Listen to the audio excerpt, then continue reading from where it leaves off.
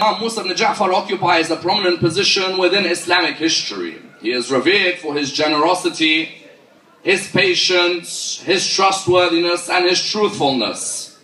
And indeed, he was born on the 7th of Safar in the 128th year after Hijrah, and died in the 25th of Rajab in the 183rd year after Hijrah. Unfortunately, many people do not know enough about the life of Imam Musa ibn Jaffar. Indeed, you find many, when they come by the shrine of the Imam, hardly shedding a tear, unlike when they come to the shrines of the Imams of Najaf and Karbala. And I'm sure many of you will agree that when you come to the Karimain or the Jawadain, or you go to Imam al-Hadi or Imam al-Askar in Samarra, you may recite your ziyarah, you may pay your condolences, but then there isn't really that same shedding of tears. And in some cases, it produces a certain amount of guilt in the human being, that I've come all this way to Imam al-Khadim and Imam al-Jawad, yet I'm not able to shed any tears in relation to their life. The reason is, many of us have not been able to properly examine the life of this great personality. As in, of all the Imams of Ahlul Bayt, none went through as much torture, cruelty and oppression, meted out against themselves as Imam Musa ibn Jaffar. And that is a statement that needs to be underlined. As for Abu Abdullah, there is no day like Abu Abdullah's day. Yet Abu Abdullah enjoyed a number of years of significant comfort in his life. As for Amir al-Mu'mineen, there were a number of years in Medina where he saw the greatness of Islam flourish. As for example, Imam Zayn al-Abidin, one may argue that the first 20 years of Imam Zayn al-Abidin's life was a life of relative comfort, not more difficult than anyone else. Whereas Imam Musa al-Khadim is the Imam of Ahlul Bayt who was oppressed the most in his life.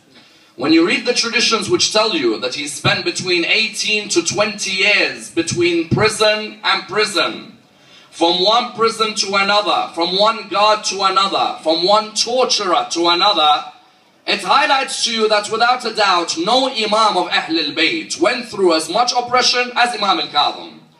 Therefore, you find there is a need for us to look at this man's life in order that we're truly able to appreciate not only his standpoints, but also from far away, from Karimain, at least pay our condolences by honoring his life story and understanding the message that he left behind for us in our lives today.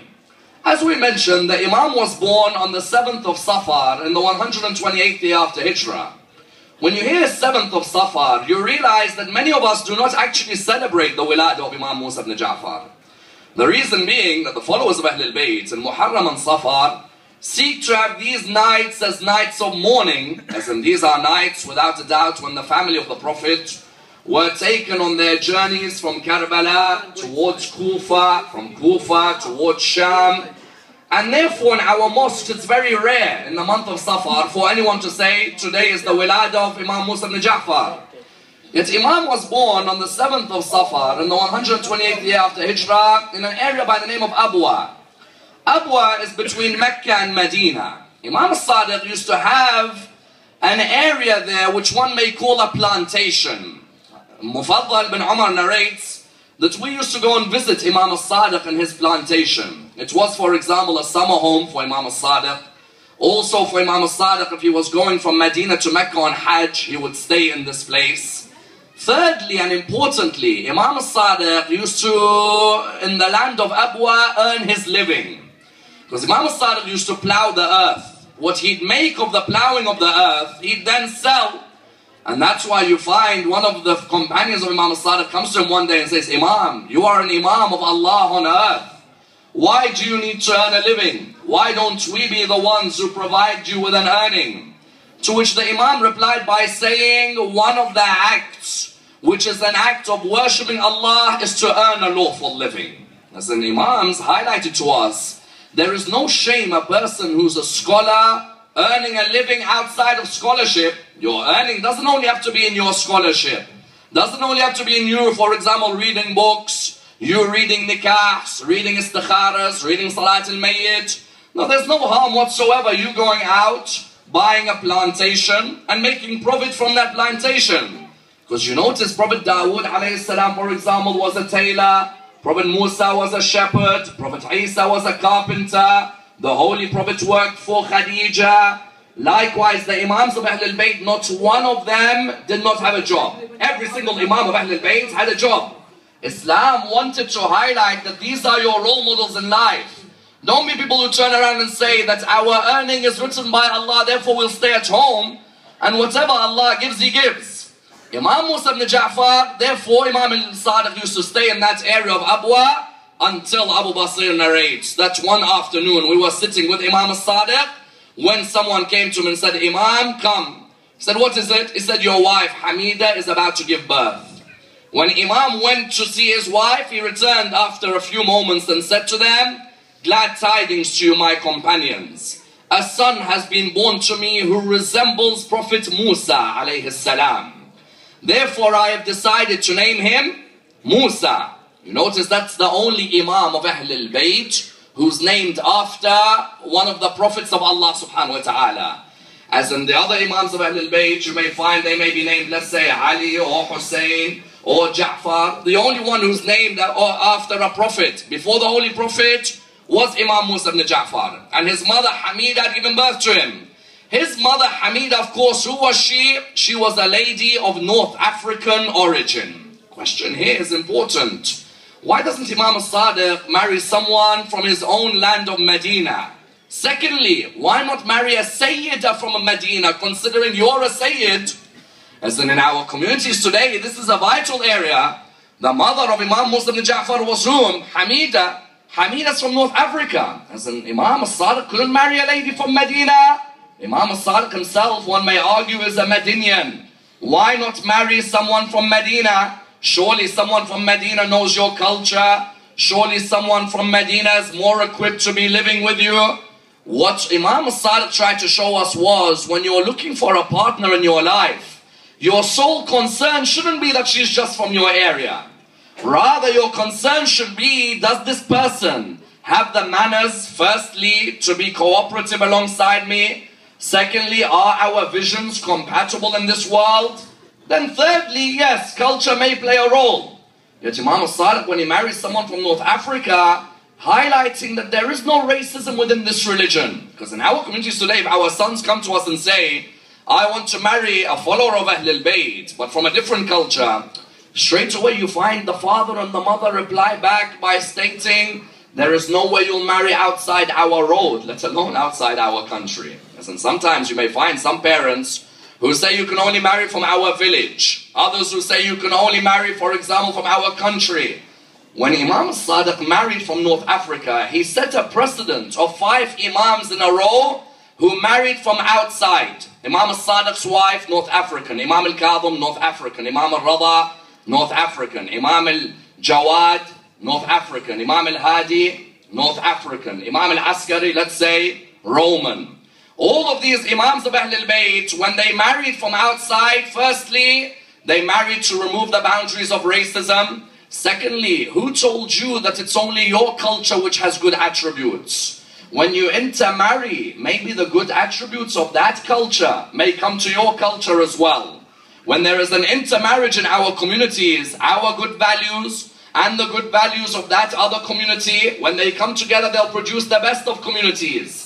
Number 3, when I intermarry from another culture, how do I know I'm not going to bring Islam into that particular culture by that marriage? Maybe the people of that area may come more closer to Islam because I've married from them. They see my behavior with my wife, they see what I've given her in life, and therefore they may come towards us. Therefore the Imams of Ahlul Bayt, firstly, when they married from outside, they wanted to destroy these boundaries of racism. Do you know how sad it is today, for example, in our communities? When our sons want to marry from outside, straight away they're told no. Okay, not from outside. They want to marry someone who's a revert. So that revert has left a whole world to come towards the path of Ahlul Bayt. Say you want to marry that revert? Impossible. You're not allowed to marry a revert. Why? Isn't that person a follower of Ja'far al-Sadiq as well? Aren't they allowed to marry someone who's a follower of that same school of jurisprudence? Do you know how many reverts there are who come towards the school of Ahlul Bayt who take years before they're allowed to get married? Imam al-Sadiq, his own wife, was not someone who you could say was born from a lineage of Islam. Someone who came towards the religion of Islam, Imam married her. Did Imam have a problem with marrying a revert, for example? No, he didn't. Secondly, those who say a Sayyid should only marry a Sayyidah, I beg the question, where did you get this from? As in, if Imam al-Sadiq is marrying a non-Sayyidah, so why should your son, the Sayyid, marry a Sayyidah? There are certain parts in the world where if you say that a Sayyid is to marry a non-Sayyid, I tell you, they'll probably assassinate you. As in, they will not have that. A Sayyid has to marry a Sayyidah. You say, but Imam al-Sadiq married a non-Sayyidah. It doesn't matter. You have to marry a Sayyidah. Imam al-Sadiq was trying to say, hold on a minute, just because someone's from the line of Rasulullah does not make them God's gift on earth. There may be someone from the line of Rasulullah, like one of his own sons, Abdullah, who had turned up to be an atheist. Or one of the later Imam's sons who turned out to be an ultimate liar, claiming he's the 12th of the Imams of Al-Muhammad. Aren't they all Sadat? Just because someone's a Sayyid does not mean he's God's gift on earth. Likewise, if someone's a Sayyidah, doesn't mean she's the best of the best and you can only marry her. Therefore, Imam al-Khadim, his mother was originally from North Africa. And you know what Imam al-Sadiq used to say to her? She is praised. You know, Hamida means praised. She is praised in this world and praiseworthy in the hereafter. That this Hamida, Imam al-Sadiq used to do something special with her. Imam al-Sadiq used to say, if any of the ladies of the Muslim community have any fiqh questions to ask, don't come and ask me. Go to my wife. Her answer is exactly the same as my answer. Now, for Imam al-Sadiq to say that a lady's answer is the same as his answer, in a way, what's he showing us? Firstly, he's showing us that the ladies of our communities can reach the highest level of knowledge, even as high as any of the men in the community. That's why in the school of Ahlul Bayt, a lady can become a mujtahid. There's no doubt. There is no harm a lady becoming a mujtahid. She can study all the sciences of the seminaries, and she can become a mujtahid eventually who does not need to do taqleed of anyone but herself. So this lady, Hamida, gave birth to Imam al-Khadim. And without a doubt, when you have a mother and a father who are both knowledgeable and whose visions are both the same, there is no doubt Allah will inspire you to have the greatest of upbringing in terms of your knowledge. Because Imam al-Khadim, from a young age, his knowledge was mesmerizing in terms of those who surrounded him. Because Abu Hanifa was still alive by the time Imam al-Khadim was born. In Pakistan and in India, most of the communities there are Hanafis. Most of them follow Abu Hanifa's jurisprudence. Abu Hanifa, as we know, 30% of the Muslim world follows his school of fiqh. In other words, he's a colossus when it comes to fiqh. It's very rare to get a master of fiqh like Abu Hanifa. Abu Hanifa used to come to the house of Imam al-Sadiq. For us, we know Abu Hanifa and Malik were the students of Imam al-Sadiq. Abu Hanifa used to come to the house of Imam al-Sadiq. He'd knock at the door. He'd ask, can I speak to your father? Imam Musa ibn Jaffar would look at him. He'd say to him, my father's a bit busy now. What can I help you with? He said, no, do not worry. I wanted to ask your father a theological question, but I don't think you will be able to answer it. Imam was how old at the time? Imam was 5. Now imagine, the 5-year-old 7th Imam of Al-Muhammad is in discussions with the main Imam of our brothers in Ahlul Sunnah, yes? When he came to him, he said to him, let me answer the question for you. So he looked at him and he said, okay. He said to him, I wonder, is it us who commit a sin? Or is it Allah who makes us sin? Or is it us and Allah? I said, I think it's a question many of us ask. When we commit a sin, is it us who commits the sin or is it Allah who makes us sin? Because if it's Allah who makes us sin, it's something useful for us in life, because then we'll say, Allah already knew I was going to sin, so let me do what Allah already knows. So he said to him, he said, I wonder, is it Allah who makes us sin? Or is it us who sin? Or is it us and Allah? Imam al-Khadim, 5 years of age, is speaking to Abu Hanifa. He says to him, oh Abu Hanifa, if it is Allah who makes us sin, then it's unfair that we are put in hell when Allah is the one who made us sin, isn't it? As on the Day of Judgment, I can turn around and say, hold on, why are you putting me in hell when you're the one who made me commit sin?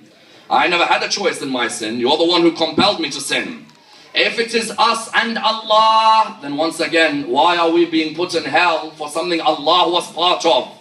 Therefore, he said to him, when we sin, it is all from our own free will. We are the ones who had the choice between right and wrong, and we chose to sin. Hence the verse says what?